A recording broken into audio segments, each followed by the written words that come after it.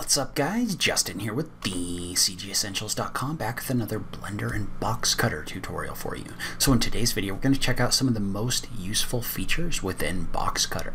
So let's go ahead and just jump into it. Alright, so BoxCutter, as a lot of you know, is one of the best hard surface tools available for Blender for actually cutting into different objects. So you can use it in order to create holes or recesses or a lot of different things.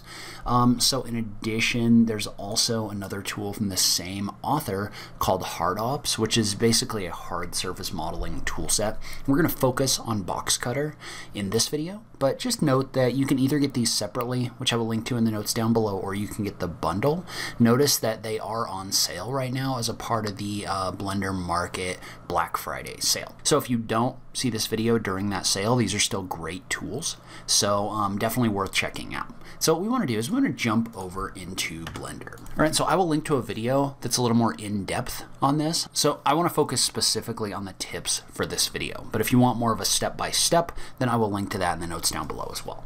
But first tip is you can use the fine adjustment tool inside of BoxCutter in order to fine adjust the shape that's being created. And so you can do that by, with the tool being active, you can hit the tab key. And so notice how when you hit the tab key, what that's going to do is that's going to make this so you can click and drag these little circles in here to do different things. So the first thing you can do is you can use this in order to set the actual location of the cutter. So you can adjust this up and down, left and right, other things like that. So you can do that with the tool active just by hitting that tab key. It's also going to give you control over the way that you can bevel this. Notice how you can click and drag in order to bevel this. You can also scroll your mouse wheel up and down in order to adjust how many segments are created in your bevels. So fine adjust mode can give you a lot of control over the cuts that you can make with your objects. Alright, so the second tip is you can use the inset mode in order to create an inset along a corner. So instead of having cut mode selected, just click on inset right here and then click and drag. What that's going to do is that's going to allow you to create an actual inset where this kind of pushes the whole thing down. It kind of insets it along the cut. And you can adjust the strength of that by tapping the T key right here. You can also scale that while this tool is active along the different axes, other things like that. So you can use this in order to quickly create those insets on your surface. Notice again, inside of fine adjust mode like this, you can actually use fine adjust mode to adjust the size of this as well as the bevel. So notice how you can bevel off this cut right here. So there's multiple different ways that you can cut surfaces using BoxCutter. So for example, the cut mode right now is going to inference to an actual surface like this, right? It's going to find your surface and then inference to that. But let's say you have a shape like a sphere. So if we were to add a sphere in here like this, and we tried to do that, then you're going to get all sorts of like weird directions, right? It's not really going to be able to look at this straight on. But what you can do is you can align the cut to your view just by going into your surface settings and then selecting this second option right here. And so we're going to go to a straight on view like this, but let's say that we wanted to create a cut into this sphere. Well, what this would do is this would allow us to set the cut to go through this object based on the view that we have right here. So instead of it trying to lock to a surface like this, which wasn't working very well, we can use our view in order to straight cut through something like this. And so let's say we have an object like this one where we want to create some symmetrical cuts. So let's say I wanted to come in here and cut out the corners of this object so that they were all kind of cut off. And so the hard way to do that would be to do this manually, right? To come in here and draw this, create your cut, and then try to like duplicate it over and over and over again. You're never really going to get that aligned properly or anything like that. But what we can do instead is there's an operation in here for mirror, and we're actually going to use a keyboard shortcut in order to activate this. But let's say that we had this box selected. We wanted to draw across this corner right here.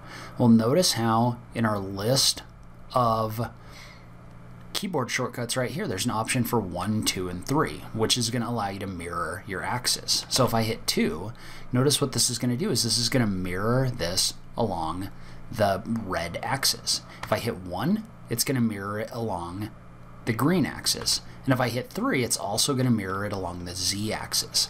Well, what that does is that allows us to quickly add multiple cuts to an object like this without having to go through and do one of them over and over again, trying to get this whole thing to be symmetrical. And so let's say you wanted to create multiple different cuts on an object. So maybe something like this one right here, but you wanted to do that multiple times. So let's select our object right here, and let's just say that we had an inset that we wanted to create along this back surface. So we're just going to create an inset.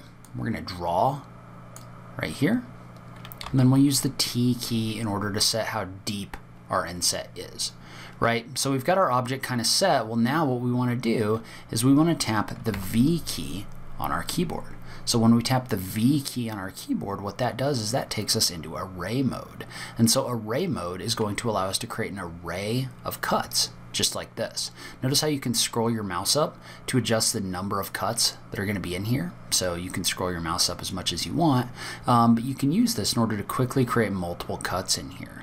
Notice if you did want to do this along a different axis, you can tap the X, Y, or Z keys in order to adjust this along those different axes. In this case, I want to do this along the X axis, but you can use this array in here in order to quickly create multiple cuts inside of your model. Then if I hit the enter key, you can see how this came in here and this created those multiple cuts. So in addition, you can also create arrays in a radial array, meaning around a circle. So you can do that just by doing the same thing, where we're just going to create our shape right here, and we'll just put this into our object. But then if we tap the V key and then we tap it again, notice that's going to put us in radial array mode. So radial array mode is going to set this so that this actually arrays these in a circle. So again, you can scroll your mouse button up. Make sure that these aren't intersecting when you do this. So maybe a smaller rectangle would probably be a better fit. So let's say we were to do a smaller rectangle like this, and then tap the V key. Well, notice what that's going to do is that's going to allow us to create a radial array around that central point like this. And so we're going to go ahead and tap the E key to extrude this all the way through. You can see how you can use this in order to quickly array cuts in a circle inside a BoxCutter. All right, so sometimes you want to be a little bit more precise with what you're placing in here. Well, there's a tool in here that actually creates a grid that allows you to snap to different points. So the way that that works is right now, if we just had this selected and then we just drew a box across here, notice how we can't really snap to anything, right? However, if we were to come up here and turn on snap and also snap grid, right here, you don't have to do snap grid, but you can. Well, notice how now if I hold the control key, I can actually snap to a grid inside of my model. So what that's going to do is that's going to allow me to more precisely place things like cuts inside of my model like this. So I can use this in order to find a central point really easy. So in addition, you could also turn that grid off and then hold the control key and you can snap to points in here. So for example, if I wanted to create something coming out of the center right here, I could click and drag off of that point in order to place this perfectly centered inside of our object. So you can use the snapping in order to precisely create cuts inside of your models. So I also want to talk a little bit about the beveling, because as you know, beveled edges just look more realistic, right? So what we want to do is, let's say that we were to create a cut right here into our scene. Well, right now this is just kind of a square cut, but what we can do is we can tap the B key in order to bevel this off. And so when we bevel this, notice how we can move our mouse in order to set how pronounced that bevel is, like this. And so we can use this in order to bevel off our edges to make these objects look smoother. And notice how this doesn't just work for cuts, it's also going to work for things like insets. So if we were to inset on here, and again, we're just going to tap that control, or we're going to hold that control key to inference into this. But notice how if I was to tap the B key in here, this is going to bevel off our object as well. So it's not just going to bevel our cuts, it's going to bevel other kinds of things like our insets inside of Blender as well. So you can see that right here. It's just got a nice curve to it. And so in addition, if we were to undo that and then just add that in here again, so if I was to hold control, click and drag, and then create an inset like this would work with our cuts as well. Not only can you tap B in order to set a bevel along our object, you can also tap the Q key And what the Q key is going to do is it's going to bevel the underside of the shape. So notice how now I'm getting a curve not only on the back, but also on the bottom here. So you can use this in order to bevel the entire thing inside of your scene, like this. So now, if I hit the Enter key, notice how I've got a nice bevel here and a nice bevel here. All right, and so sometimes you want a little bit more information about the modifiers that you've applied because you can have a bunch of them in here. And so I believe this is something that only works if Hard Ops is enabled, but if you tap the Q key and under Operations, you go to the Modifier scroll, what that's going to do is that's going to allow you to roll your mouse button up and down, and you can actually see what the individual modifiers are doing.